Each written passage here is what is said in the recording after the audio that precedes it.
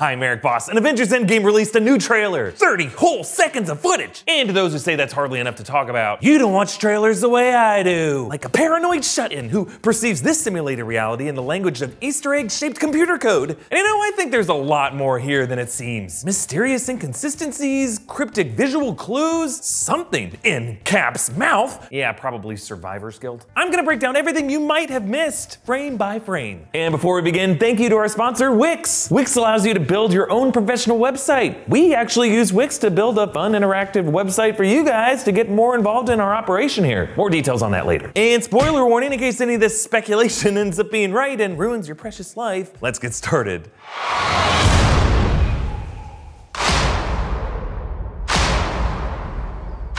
Okay, this trailer opens with a super quick 2-second montage of Marvel heroes. And already there's a lot going on here. These are all heroes whom Thanos killed in Infinity War. And notice how they all specifically go pretty much in reverse order from the sequence we saw them dust. First, Wasp, Hope Van Dyne, among the most recent round of dusties in the post-credits scene of Ant-Man and the Wasp. She's depicted here in the moment when Hank Pym first unveiled her Wasp suit in the post-credits scene of the first Ant-Man movie. Second, Nick Fury, the last dusty in the final frames of the post-credit scene after Infinity War. Wait, was that the last time? Last time. Right, thanks. This shot is Fury stepping off the chopper to check in on the Tesseract in the opening scene of the first Avengers movie. Next is Spider-Man, the final Avenger to dust during Infinity War. This shot is during Spider-Man's awesome MCU debut in Civil War, the moment he snatched Cap's shield. Right before Peter's dusting in Infinity War was Doctor Strange, so he's next in this sequence. And this shot is from the scene in the Doctor Strange movie when he suits up with the Cloak of Levitation. Now, next in the order would be the Guardians on Titan, Star-Lord, Drax, and Mantis, but here the trailer kind of groups them with Groot later. So next we get Falcon, depicted right after his cool barrel roll move in Lagos in Civil War. Then Scarlet Witch, who dusted right before Falcon did. Here she's defending Vision against Corvus Glaive and Proxima Midnight in the Edinburgh train station in Infinity War. And then we get the Guardians of the Galaxy. No Mantis, but Gamora is here. This is from the moment they escaped the Kiln prison in the first Guardians movie. And right before Groot dusted in Infinity War, it was T'Challa, so he's next. Here we see him in the Black Panther movie, the moment he was flanked by the Dora Milaje as he makes his way into Shuri's lab. And before T'Challa dusted, the first victim we saw, of course, was Bucky, whom we see next, the shot from Winter Soldier when he caught Cap's shield. And finally, there's Vision, whom Thanos killed right before the snap. His shot here is from the end of Age of Ultron, right before his final confrontation with Ultron in Sokovia. And obviously, they made all of these shots monochromatic, but leaving the bright color red in each frame. This matches the color palette of the Marvel Studios 10 title card, but it also gives some poignancy to each of these deaths. It's like red reflects the blood that was spilt as each of these people faded into neutral colored dust. It also reminds me of the famous use of the color red by Steven Spielberg in Schindler's List. The girl in the red coat during the ghetto massacre sequence. In that movie, this one splash of red in a world of black and white served as a microcosm of the widespread genocide. And maybe this moment is making a similar statement about the genocide that these characters are victims of. And if I haven't already overanalyzed this enough, we should point out that red is also the color of the Reality Stone. I just mentioned this because one popular theory out there is that maybe these characters aren't dead. Like maybe they were just separated into another reality where these guys are still alive and the survivors of Infinity War are the ones who are dead. And maybe the red Reality Stone is a key to unlocking the door to that parallel reality?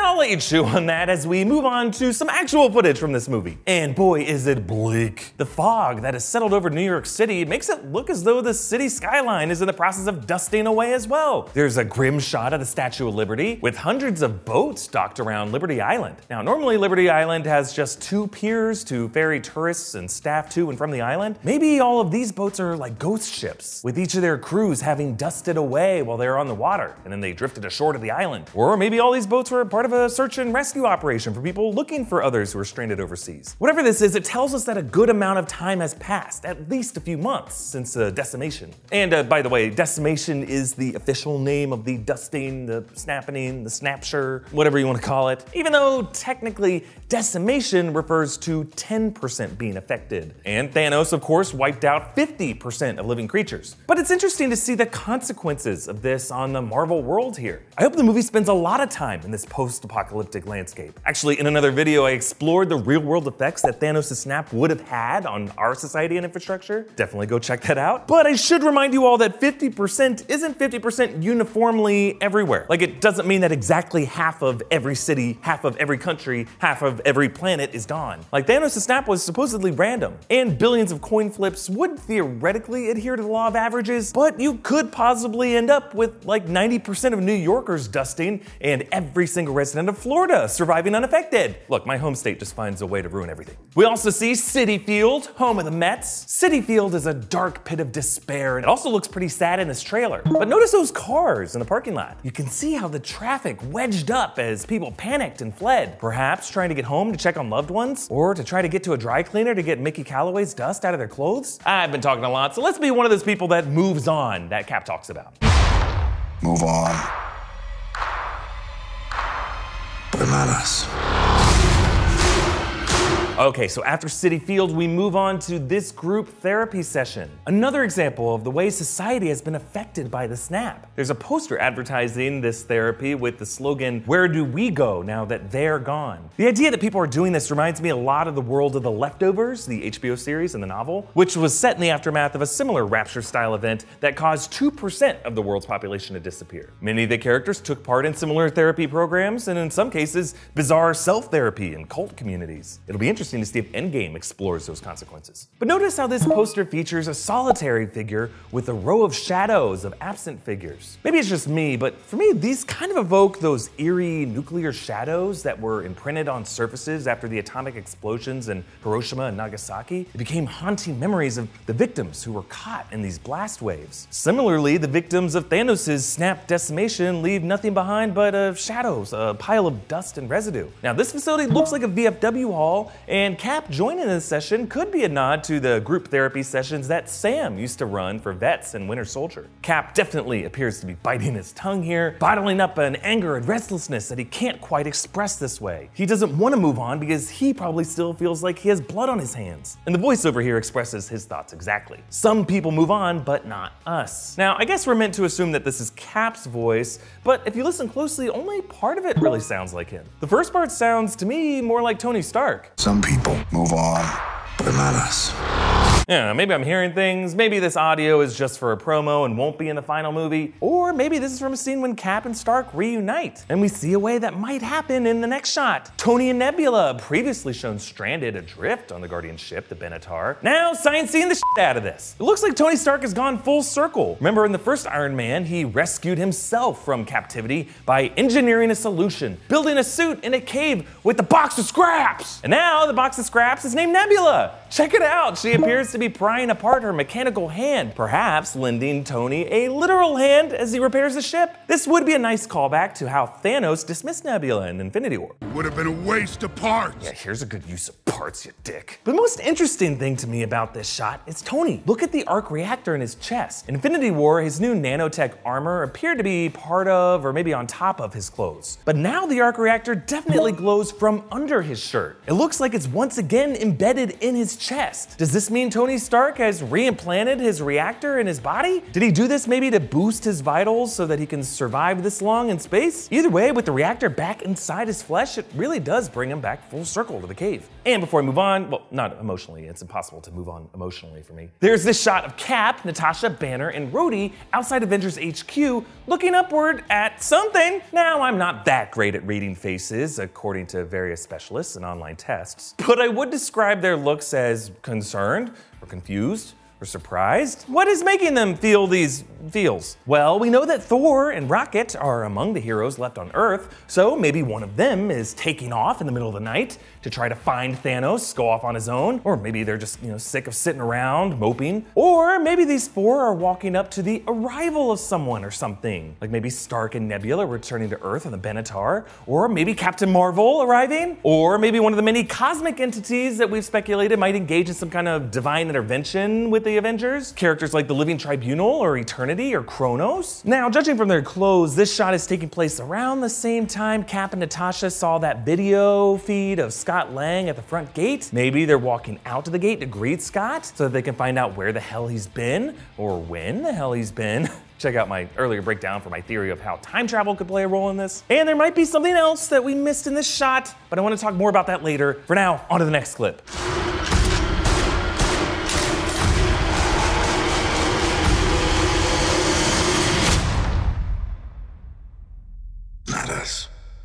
Okay, so this last section begins with a quick shot of Rocket coming through a door. Now, a few things here. First, look at his outfit. Rocket's new clothes are the blue buttoned jumpsuit that he wears in the 2008 Guardians of the Galaxy comics, ones by Dan Abnett and Andy Lanning. But more importantly, some clues in the background might tell us where he is. There's a rocky coastline and some lobster traps lying around. To me, this suggests this is somewhere in the northern Atlantic. My guess, Norway. The reason I think that is there's another shot in this section showing Thor in some structure facing some steep green hills. Some have suggested he could be on Titan II, the planet Thanos is on at the end of Infinity War, maybe in or near Thanos' farmhouse, or maybe Thor's in Wakanda. But I think Rocket and Thor are in the same place, and that Thor has exiled himself somewhere on this Norwegian coast, because that is the homeland of Norse mythology, and it's the location where his father Odin died. And maybe here, Rocket has tracked down Thor to beg him to come back, or maybe Odin's son and Rabbit are staying teamed up after Infinity War to search for Thanos on their own, because they're stubborn and they refuse to give up. So the two of them shack up in this lobster hut in Norway. We also see Natasha venting some steam on a firing range in Avengers HQ.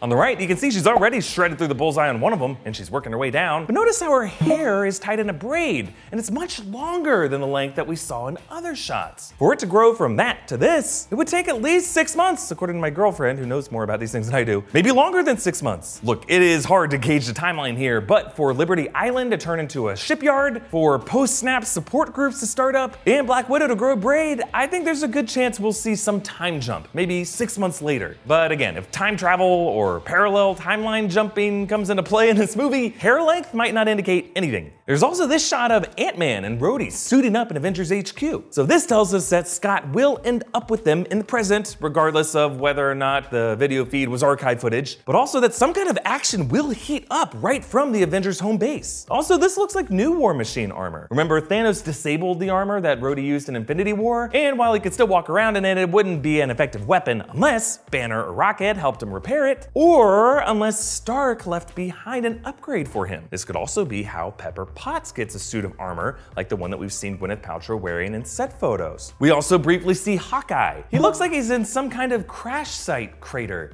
Like you could see smoke and crumbling debris. Maybe the red light on his face is from a vessel that crashed there. Maybe it's whatever the other Avengers were looking up at in that other shot. Clint also appears to be feeling feels. And next, there's this close-up of Cap tightening his shield. A few things here. First, Cap has his old shield back. Remember, he hasn't had it since his fight with Stark in Civil War, and even then, that was a newer upgrade with magnetic controls, if I remember correctly, whereas this one looks to be the classic one with leather straps. In Spider-Man Homecoming, remember, Happy Hogan did mention Stark was working on a new shield for Cap, but this one doesn't look like a new prototype, it's a relic. We'll see, but this could be another clue pointing toward Cap going retro and fighting his old battles, maybe through some form of time travel. But notice his dirty, trembling hand. Very dramatic. This reminded me of another Spielberg shot, also of a World War II soldier, the recurring close-up in Saving Private Ryan, showing Tom Hanks' shaking hand. It was a way of expressing the character's humanity, despite his steady outward demeanor. So I'm guessing that this shot could be from Cap's final bout with Thanos. Perhaps something like the face-to-face fight that they went through in the Infinity Gauntlet comics. And next we get a very interesting shot of the heroes marching through Avengers HQ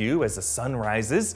There's Cap, Thor, Black Widow, Rocket, Ant-Man, War Machine, and right behind Rhodey, Banner. But what's weird to me is that we already saw this same shot, same framing and everything in the last trailer, except the room was empty. So why would they shoot the same shot twice once with actors and once without. It could be a lot of reasons, but I have two theories. First, maybe this is just one of many examples of footage shown in a trailer that ends up getting re-edited or dropped in the final cut of the movie. Like that one big Avengers Assemble shot from the Infinity War trailer that was never in the movie at all. Like they might have a lot of versions of this shot because they have a lot of CGI to do on it. Like obviously Rocket had to be CGI inserted. But notice that gap in the line between Scott and Rhodey. Will the Russos later digitally insert another character in there? Like maybe Hawkeye? And coming back to that shot on the lawn earlier, notice the empty space between Banner and Rhodey. Does Rhodey just not like walking next to other people? I mean, sure, sometimes you just gotta walk off a fart, right? Or maybe the Avengers plan to insert Hawkeye or another character like Captain Marvel or Pepper Potts in rescue armor or some other new character, something spoilery in those empty spaces in the final cut. Okay, so that's theory one. Theory two is that this dolly shot is telling more of a story than we realize. Look at the position of the sun.